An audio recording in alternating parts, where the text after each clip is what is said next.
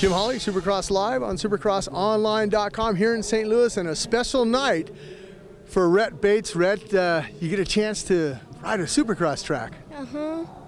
Now, your aunt, Aunt Erin, is she giving you any pointers on the track? I mean, she's been around Supercross a long time. No. I did so. I said have fun. Yeah, that's why. Well, that's the best thing. And your dad, he's your mechanic, Dustin? You're a little shy, right? All right, well, I'm going to go over to Erin, though, but you have a good night out there, okay?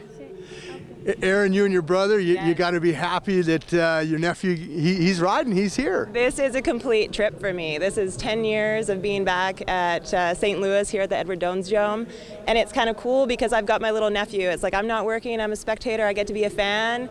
We got a whole new generation on the floor tonight, so really exciting.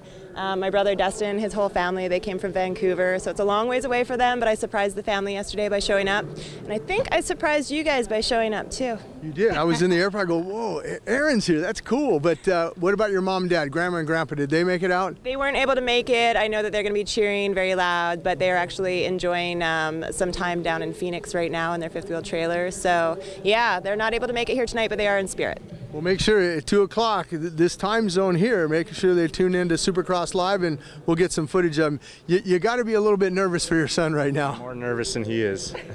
But no, we're just happy to be here. It's the opportunity of a lifetime, and couldn't be happier. The KTM guys, I mean, the folks over there, they do such a great job. I mean, they treat these guys like they're factory stars. I mean, they get GoPro cameras. I mean, I've been over there a lot of times, and it's just a great program, and they got to be good students, so I know he's getting A's.